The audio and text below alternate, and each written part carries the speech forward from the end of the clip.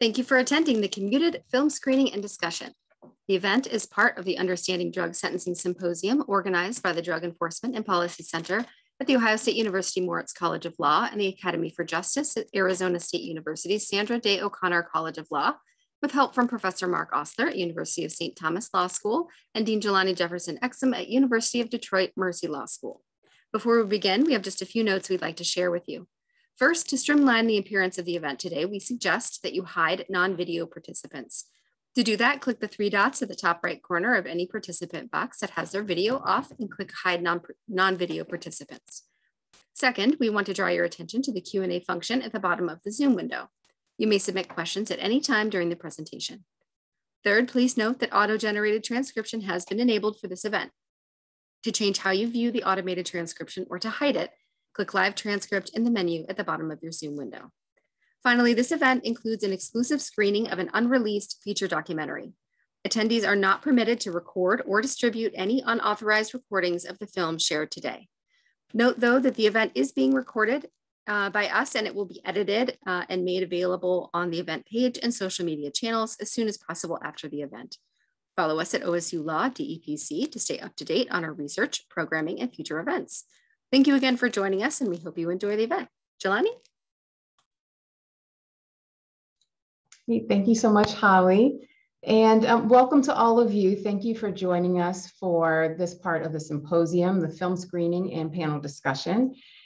I would like to thank Professor Doug Berman and the Ohio State Drug Enforcement and Policy Center for inviting me to be one of the organizers of this event to help to plan it, along with the Arizona State Academy for Justice and Professor and Deputy Director of the Academy, Valina Beatty, as well as you heard, Professor Mark Osler from the University of St. Thomas Law School. So it's been great to be a part of the planning committee for this event. It's been a really fantastic symposium, and I'm just really excited about this part of it. We are the last event on the agenda today, but please remember to visit the symposium website so that you can get the agenda for tomorrow and you're able to register for the rest of the symposium. And then of course, as you already heard, there will be recordings of this. So I'd like to invite Danielle and Nailah. Y'all can turn on your cameras if you'd like, and as our guests today. So this evening, we will watch a portion of the upcoming documentary Commuted. That will be followed by a discussion with the main subject of the documentary, Danielle Metz, and the filmmaker, the director, Nailah Jefferson, who also happens to be my sister. So I'm really happy to be able to do this. In this film, viewers will learn about Danielle, who in 1993, as a first-time nonviolent offender, was sentenced to a triple life plus 20-year term. In 2016, she was granted clemency by President Obama. Now Danielle is looking to just really make meaning of her life and the portions of her life that she lost to fulfill her dream and to unite her family. So let me tell you a little bit more about Danielle and also about Nailah before we turn to the film. Nailah Jefferson, my sister, as I told you, she is a filmmaker based in New Orleans whose acclaimed work has been distributed domestically and internationally on the film festival circuit, theatrically and also televised. Her debut documentary, Vanishing Pearls, The Oystermen of Point Lahash, told the story of the little-known African-American oyster fishing community in Plaquemines Parish, Louisiana, in their fight for justice in the aftermath of the 2010 BP oil spill. In 2017, Nailah was nominated for a National Magazine Ellie Award for directing Essence Magazine's Black Girl Magic Episode 4. Nailah's first narrative film, Plaquemines, was chosen as an American Black Film Festival HBO Shorts finalist and is currently available on HBO platforms. Nailah's current work includes the recent short Descended from the Promised Land about the Tulsa Massacre, currently touring festivals, a documentary in production about Danielle Luna, the first Black international supermodel, and of course, Commuted, which is in post-production.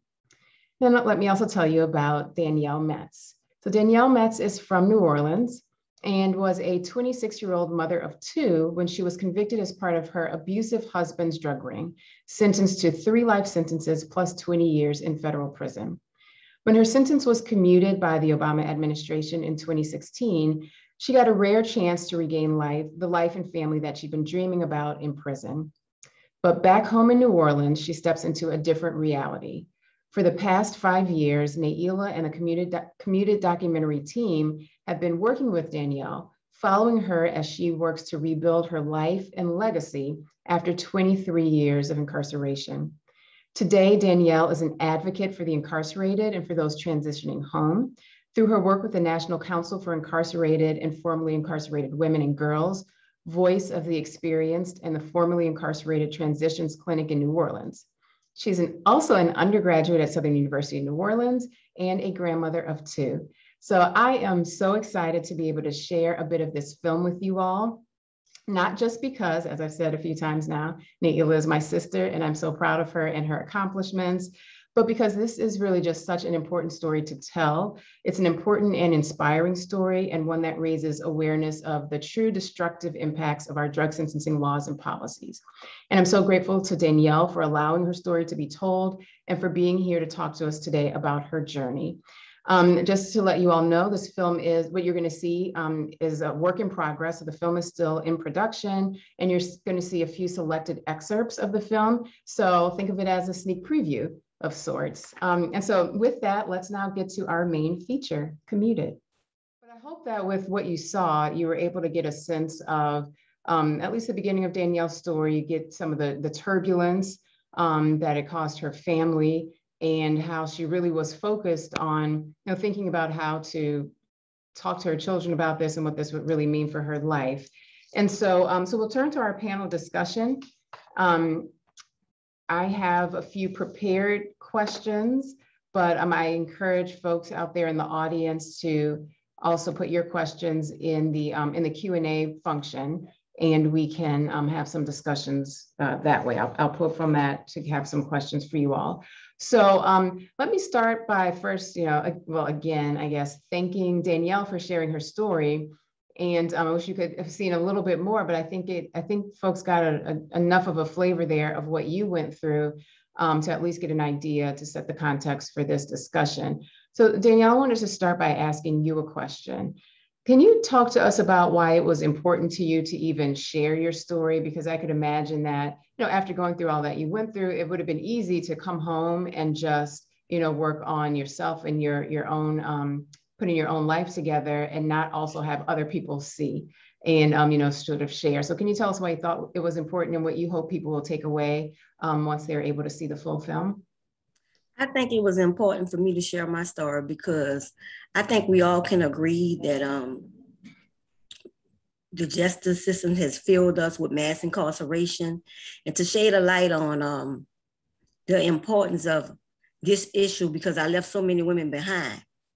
And without clemency, the women would perish because most of them has exhausted all their appeals. And I know what it feels like to be on that side of the fence.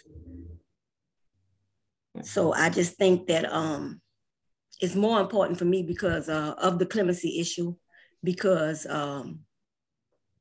when our current president was talking about, when he was on the campaign trail, he was saying that he was gonna cut the prison population, he can cut it in half. And we haven't seen that. And they have the tool to use, which is executive clemency, the governors in the president. And I don't want them to wait until after their term is over to start utilizing it. I would hope that they were do it going in. So that's why it's important to me, because they have over a million and something, millions and millions of people, 220,000 women are incarcerated at this time. And most of them are mothers, daughters, sisters, and really the pillar of the community, and they have been removed. So that's why it's important for me. Thank you. Thank you. So you're thinking about the women that you left behind when you got this real kind of answered prayer of clemency. And in the discussions that we've been having today in the symposium, the audience has gotten to hear about really from some other folks who've also been incarcerated, who have had their sentences commuted and had similar feelings that, they couldn't just walk out into life without thinking about everybody else who was still affected. So thank you for that. Nialah, I want to ask you a similar question before I get into some more of the details from the film. So for you, you don't have a legal background. I know that you were working on other projects. What brought you to this project, and what sort of captured you about it and made you say, okay, this is something that I really want to spend time working on and getting out there?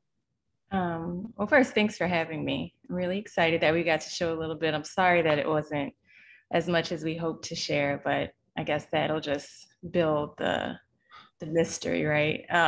But Danielle and I were actually introduced at a church service, and feel free to jump in, Danielle, if I get any details of the story wrong. But I actually got a call from Bishop Love. I don't know if you got the same call, but we both attend the City of Love in New Orleans, and Bishop Love called me and he said, "Do you know Danielle Metz?" And I said, "No." And he was like, "Well, I think she has a story that needs to be told." I don't know the call that Bishop gave Danielle, but maybe it was something like that. Do you know Nailah? I don't know. But we met one early Sunday morning because Danielle was attending 8 o'clock service and I only attended 10:30. So I woke up early and we got to meet. And we had a brief conversation. And I think, like any filmmaker, when you meet someone like Danielle, who's very dynamic, very charismatic, but then also has a story that needs to be told, you kind of want to jump in. But as I've learned through this process over 5 years, you can't just do that. And so I think over time, and it hasn't always been a smooth road, but I think it's been a necessary road. We've got to know each other. We've got to learn each other. We've gotten to trust each other. And I think what we've put together is a really personal film, and that's what it needed to be. If it didn't take all this time to really get to know Danielle, it would have just been a story that was more surface and maybe something that was more about what happened back then, less so than what Danielle is doing right now and all the progress that she's making and the healing that her family is experiencing and the work that she's doing right now to really help women get clemency as well. And so that's what I wanted to uplift with this project. And really it's been a journey. I didn't know in the beginning, and I think that's for a lot of filmmakers, you think you're going to highlight one thing and it becomes something else. And that's what this film has been. So we really wanted to focus on the familial impacts of long-term incarceration. And fortunately, we've been able to not only talk to Danielle, but also her children, Carl and Glenisha. And as you heard in the 411 scene, they were 7 and 3 when Danielle went away. And then 23 years later, they're 30 and 27? 30 and 27. And so they're full grown adults when their mom comes home, and we get to see them try to rebuild their relationship. And again, just a thank you to Danielle, because I know it hasn't been an easy process, but thank you for allowing us in. And I consider it a real honor to be able to tell the story. Thank you for that. We are starting to get a few questions in the Q&A, but I'm going to ask one more of my own before I turn there. And this is for Danielle. So Danielle, this has been an entire day of the symposium where audience has learned different things about drug sentencing and its impact on mass incarceration. And in our first panel session today, it was focused on mandatory minimum sentencing. And I know you ended up getting triple life sentence plus 20 years. And so I know that mandatory minimums played a role in that. But I just want to know, how much did you know during your trial and during your case? How much did you know and understand about the sentencing, the possible sentencing outcomes? Was this something that you were shocked to hear? Just take us through how that was for you and what you came to understand and when you came to understand it. Well, during my trial, I didn't know anything about mandatory minimums. And my lawyer, the lawyer that I had, he had never represented a criminal case before. I later learned that after I had got convicted and, I was on my way to sentencing. And that's when I found out that he had never, tried a criminal case before. So he never told me that, like career criminal enterprise, one of the offenses that I had, that it carried a life sentence no matter what. It was no 22 life. He never told me that. And he led me in my mind, because we never set up a strategy. I thought that a lawyer comes and set up a strategy, you can have your defense and this is what we're going to fight with. I only saw him the day before I began to go to trial. And at that time, that is when he told me that my mother's sisters was going to testify against me. And he still didn't say, well, hey, if you get found guilty, you're going to automatically get a life sentence. So I'm thinking that the worst case scenario would be that if I am found guilty, I would at least get probation. And if I had to do 20 years probation, that would have been easy for me, because I know after that one time with the law, I wasn't going to do anything else, because, you know, I had gambled with too much already. And so I was asking him, I said, afterwards, after they did my pre-sentencing investigation, that is what happens when the prosecutor come in and design your case. I asked, I said, why can't I just get probation? And she was like, I don't think you know the severity of what, you know, these charges. I said, but I've never been to prison before. So up until then, I never knew anything about mandatory minimums. And the sentencing guideline itself, when I went back afterwards and I started looking at the sentencing guidelines, I saw in category 1, I had never had an offense. So I figured, why didn't I get 60 months? And, you know, at the most, that would have been the most in category 1 for people who don't have prior offenses, but that didn't happen. Mm-hmm. Yeah, and I know the folks who are out there watching, they haven't seen the full film, and so they don't know the basis of the charges. They don't have all that context. So these were, you know, there were drug offenses. It dealt with a drug ring much bigger than you, that you had some minor interaction with, but that ultimately you were a no violence on your part, first time offender. So that's what she's saying, that she didn't have any kind of prior criminal history. And so was that the basis of why you were thinking this must be something that would be probation only? Yes, that is why I was thinking that, because even at the sentencing, I still asked the judge, I said, can you consider my kids or take that into account, that I'm the mother of 2 kids, you know, I don't have any prior offenses. And it was just talk for me, because lip service, because he didn't pay that any mind. And then at the same time, I'm sure, you know, with the guidelines, he had the guidelines to go by as well. But then he had told me that I had forfeited my right to live in a civilized society. And those were the words them words I would never forget, but those words I will wake up to for 23 years. I couldn't get the thought of him telling me that out my head, because I was like, you don't have any young woman related to you? Nobody in your family have ever done anything wrong before, and I just couldn't understand it. Yeah. Well, thank you. I'm going to turn to some of the questions that are in the chat. They're also for you, Danielle, and Nialah, I have some questions for you that I'll come back to. But so one of the questions is, Danielle, how do you encourage the women who are still incarcerated? How I encourage them, I always tell them that, I am a living example, a living witness, a living testament to what can happen. I was the last person that President Obama granted clemency to. And every time those lists came out, I was just couldn't believe that my name was not on it. So with that being said, I would always tell them, where there's life, there's hope. It doesn't mean that even after, your appeal is, you have exhausted all your appeals, it doesn't mean that something wouldn't happen for you. If you have breath, as long as you wake up, anything could change. And I tell them, for one, I encourage them to tell them, keep on fighting, tell your story, because a lot of women have been through a lot of traumatic experiences that they never talked about. And that is how they find themselves in prison today, because those are unaddressed trauma issues that they're never addressed. And once you're inside prison, you're incarcerated, you don't get any treatment. I've never talked to a therapist or anyone about what I was going through in there. In fact, when we were going through the video, one of those pictures with my mother and my daughter there, that was a very hard time for me right there. And I was very thin, very frail. My hair was all flipped up. I don't know what it was. Even my shoes looked like dust shoes. When I came to the visiting room, I was like, what is going on with me? But it was hard. So a lot of times when I was going through whatever I was going through, it was getting hard for me. I would sometimes just shave off all my hair. And that was me trying to put a voice to what I was going through. But no one ever paid attention. You would have people say, why did you cut off all your hair?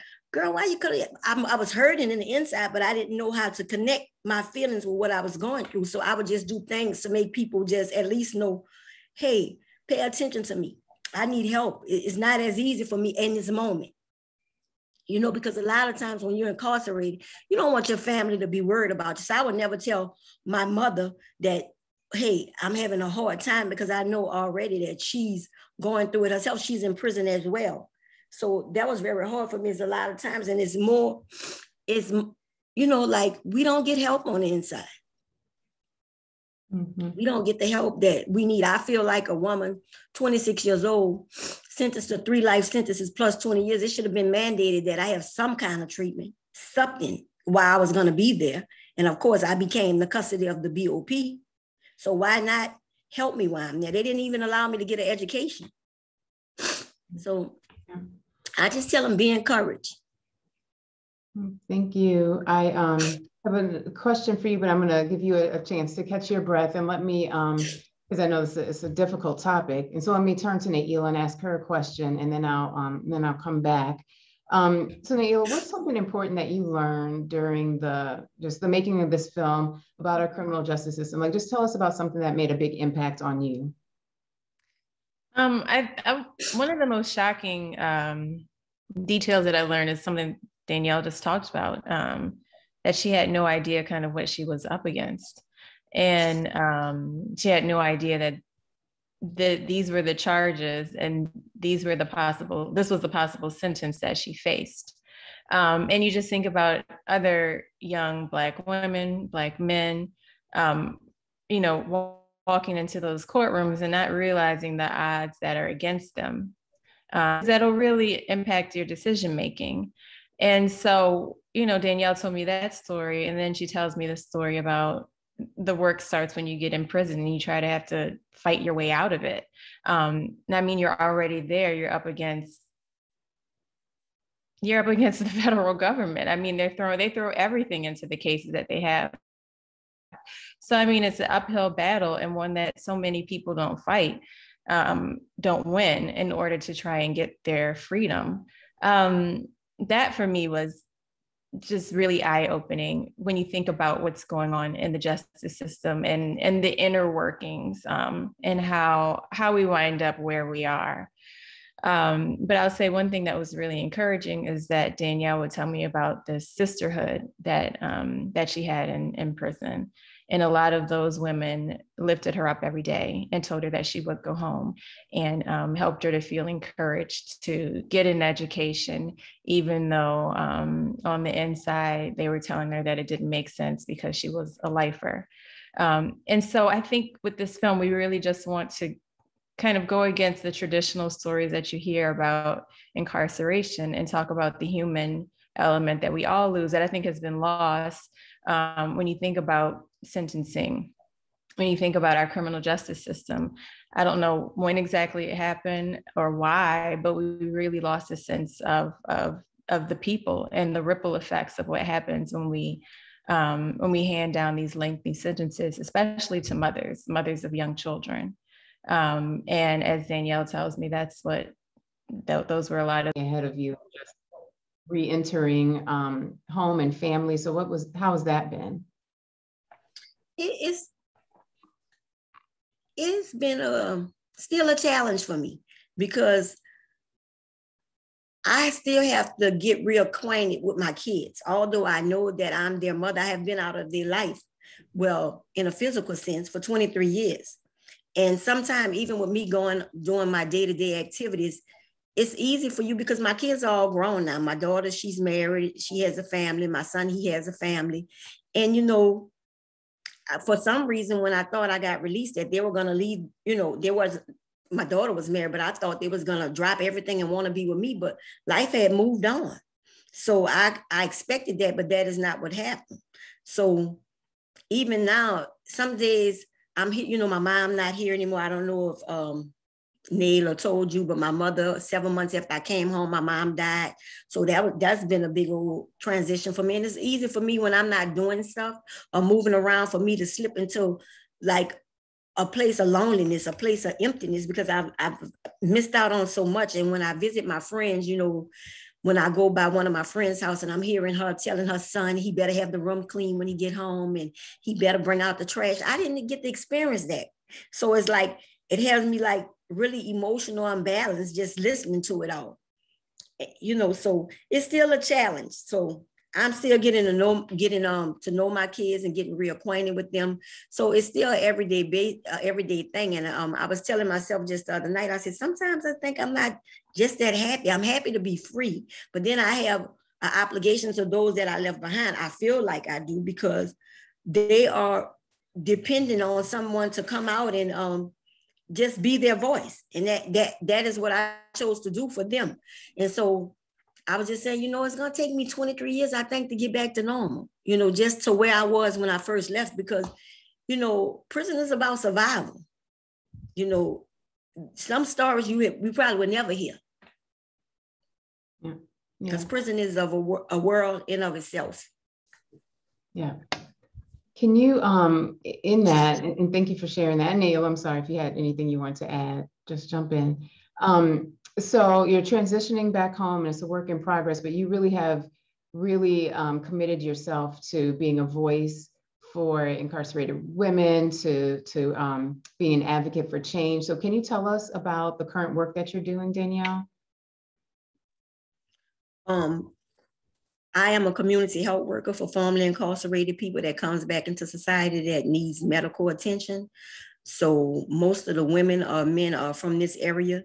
And like, just say for instance, the men that are in prison, most of them have been in there like 44 years or 54 years, and they're just getting back to society. Some of the women, they have been gone for more than 23 years and they're just coming back. So what I do is I try to connect them with wraparound resources for reentry. We have a big old network of reentry around here. And I'm also a community, not a community health worker. I'm also the director of clemency for the National Council for Incarcerated and Formerly Incarcerated Women and Girls. And what we do is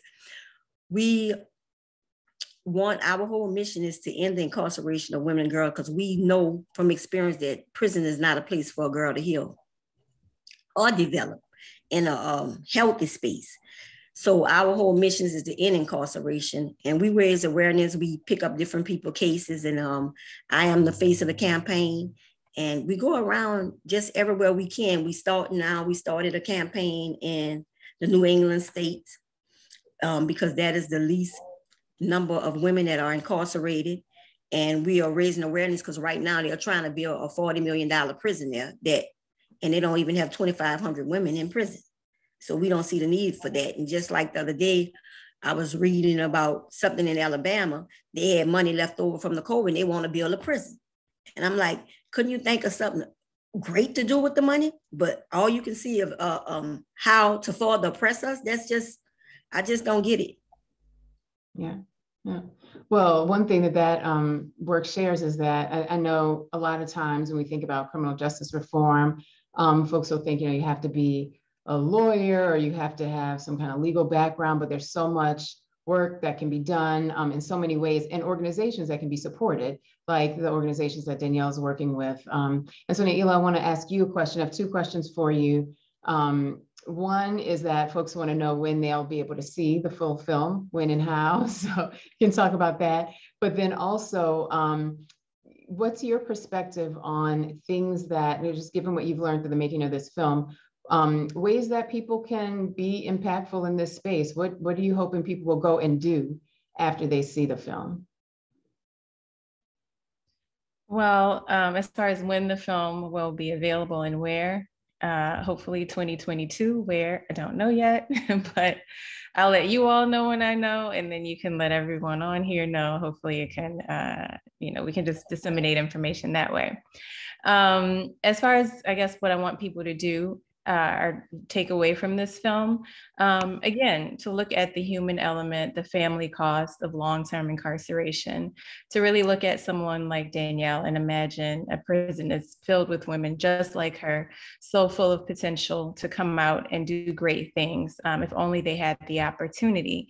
And another thing that I've taken away from this film is how important it is for those who have been experienced, who have been impacted by prison, by the criminal justice system, like Danielle, like the other women that she was incarcerated with, that they lead these conversations and they lead these efforts.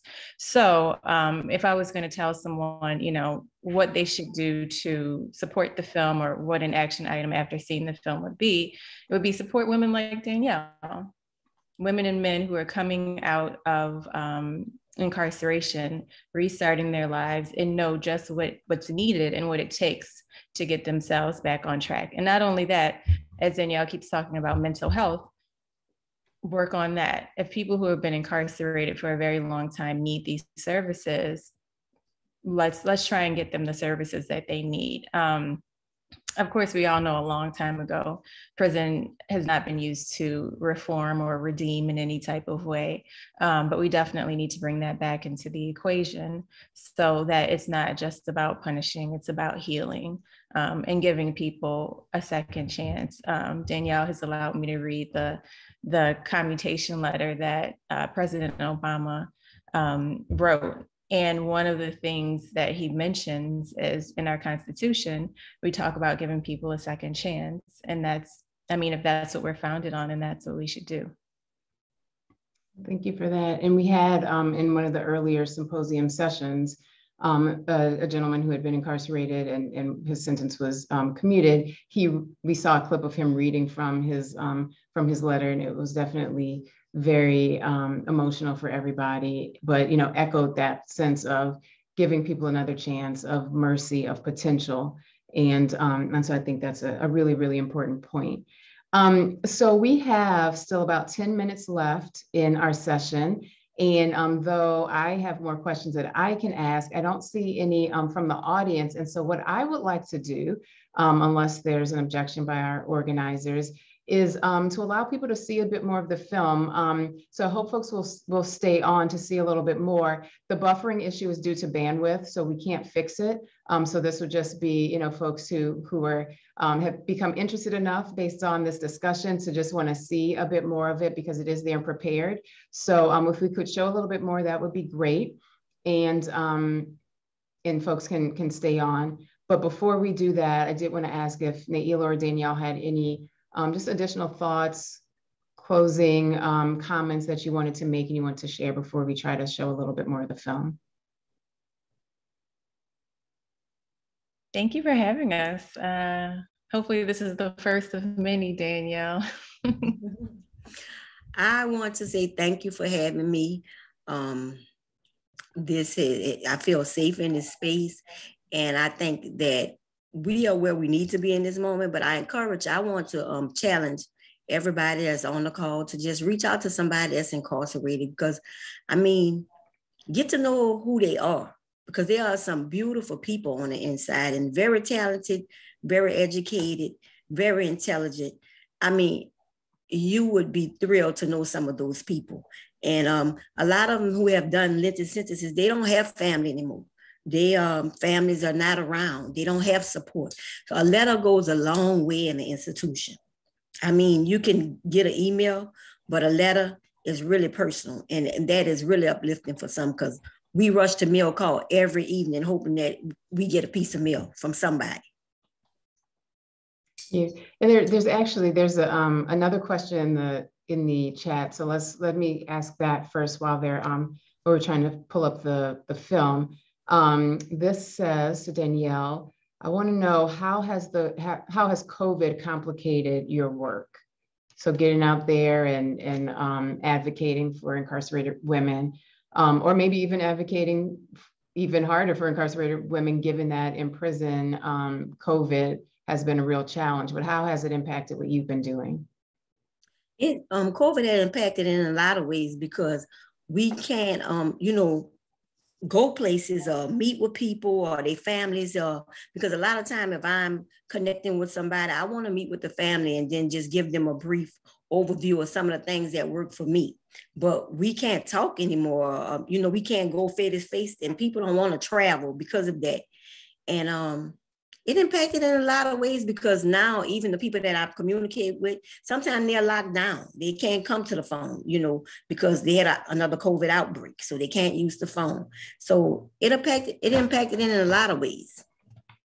Yeah, I guess a lot of us are feeling that in lots of different spaces. There's actually another question here, wanting to know, how can families support the work you do and the work that the council is doing? Is there some place we can direct folks to support that?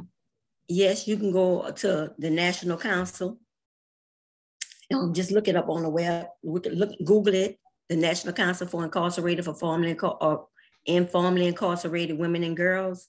We had just launched a national campaign where we asked President Biden for his first 100 days to grant 100 women clemencies, but he didn't. But that doesn't mean that we're not going to stop asking him to do it. So the more we have, the more our voice is going to be heard. We walk around, we go out of town, we are doing rallies, we're bringing up people, getting their kids to come speak for them. And a lot of things and the membership is only $5 a year. So not $5 a month, $5 a year. So join the movement. We just had a big conference. We're going to have another conference, but we had to structure it around COVID again. And for me, I want everybody to know that timing is everything, because a lot of the women on the inside, they have a lot of health issues that go undressed, and on top of COVID, you just never know. Mm-hmm. Yeah. So, well, thank you for that. I am kind of checking our chat situation. I don't see additional questions. And unfortunately, the virtual space has worked against us because they're unable to pull up the film. So I can't show these last few minutes, and I'm sorry about that. But I do thank everyone for tuning in. Please be on the lookout, as and when did you say, Nialah, to start looking for the film? 2022. Okay, in 2022, and we will be sure, I'm a proud sister, so I will be pushing the word out for sure as it comes out, and we'll be sharing it through a lot of different avenues, including the list from this conference. And you have in the chat some of the information for the National Council to support Danielle's work, and then also a link to the film's website. So thank you all so much for joining us. Really appreciate the organizers of the film, and also Nialah and Danielle for sharing this important work and this project. Best wishes to you all as you continue to work on it. And thank you all for coming. Thank you for having us, Jelani and Holly. The pleasure was all mine. Wonderful. Thank you. Have a good day. So much. Okay. And please, everyone, remember to check out the agenda for tomorrow's events. We have more panels, more interesting discussions, and so we'd love to have you join in. Thank you all. Thank you. Have a good day. You too. Be safe.